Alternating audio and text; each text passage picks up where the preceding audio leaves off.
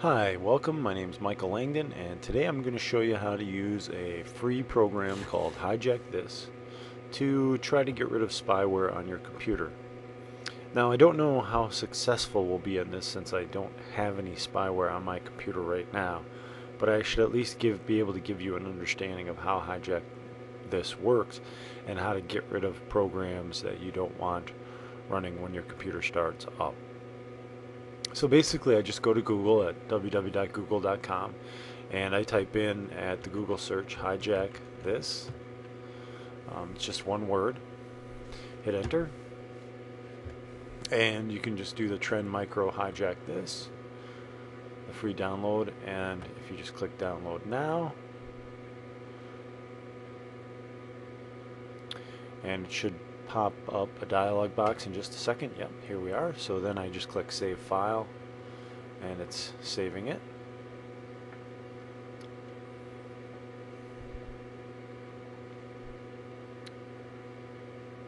And now I'm just going to double click on this and click run and then install,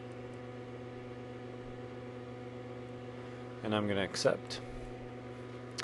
And then it starts right away, and what I can do here is I can do a system scan only, or I can do a system scan and save a log file, but I'm just going to do a system scan only, and I'm going to maximize this out. And so you can see what we have here is we have a rather large list of all of the items that run or are loaded when I start my computer here. So one of the things I do is I just go down and check out what each one was. So basically here we have HKCU software, Microsoft Internet Explorer main, and then we have my start page, which is basically the home page in Internet Explorer. And then all of these other items are the various start pages or search pages or so on. Now I'm going to get rid of these because I don't need them. All I want is the main one. There's also a URL search hook from Foxit. I want that gone. Foxit is a Adobe Acrobat reader that's different than Adobe Acrobats in that it's a lot smaller. I want to get rid of the Google Web Accelerator, so I'm going to check that.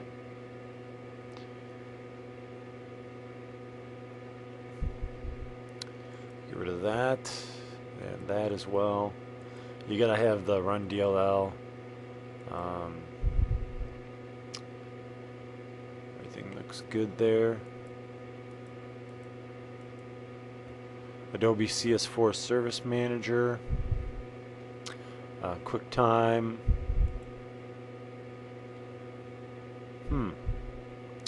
I don't know what this is, so let's click info on selected item. No.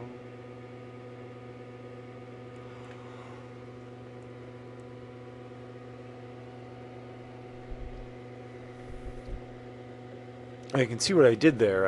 I clicked on the analyze this. If you go back here, I selected it and then I said upload to Trend Secure, and then it gave me this. So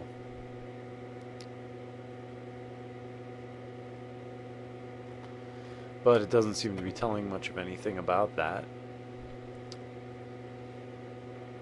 So I'm going to come back here and I'm going to check it because I don't know what it is.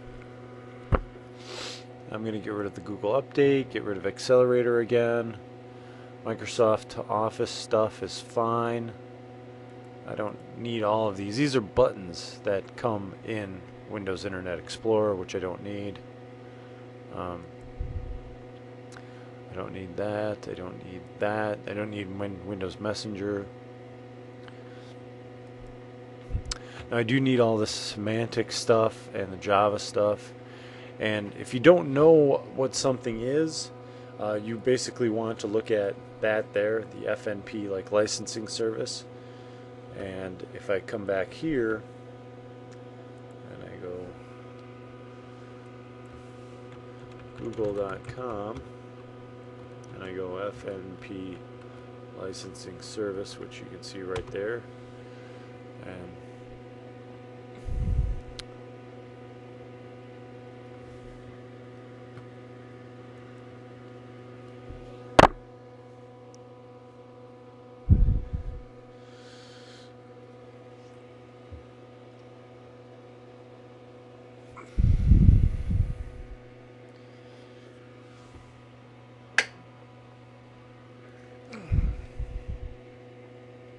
so basically it's a licensing service for Adobe Acrobat. If it doesn't work, if it's not running, then Adobe Acrobat won't work. So it's up to you if you want to get rid of it. You can if you don't want. If you don't want it, but otherwise you should leave it.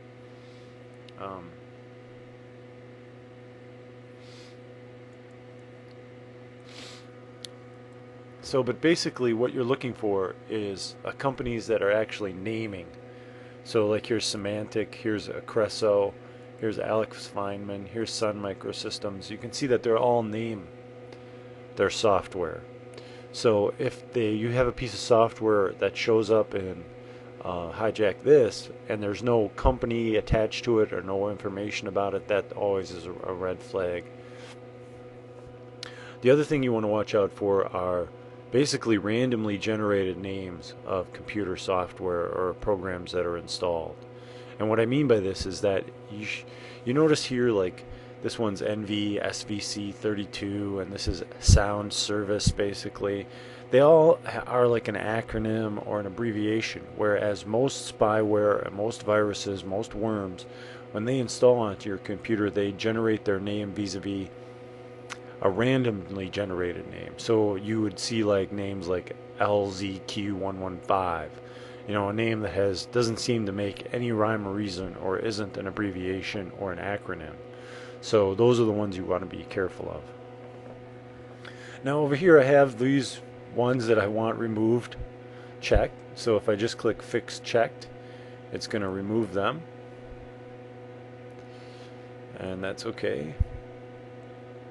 Okay, so now let's say I go back to the main menu and I close this out and I shut down my PC and I restart it, and I remove something that I shouldn't have removed. So what I would want to do is come back up here. Let's go hijack this. I'm going to pull this off onto the desktop and then double click on it. Well, one of the things I can do is I can view the list of backups. If I click here, you can see that all the items that I just removed are here. So if I check them and then click Restore, it will restore them, and I can reboot my computer and they will still be there. They'll be back. So that's one of the nice things about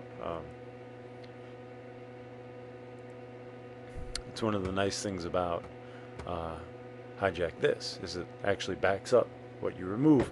And what you're doing is you're really removing the item from the registry, but you're not necessarily removing the program itself. And so what you want to do is you want to go, when you do a scan, you'll notice that it gives you a path statement here. So C program files foxit tbfoxy.dll. You want to use this to find this file right here and delete it if that's where your spyware is. Okay, my name is Michael Langdon, and if you have a question, you can reach me at help@LearningEngineer.com, and I hope you enjoy this video. Bye.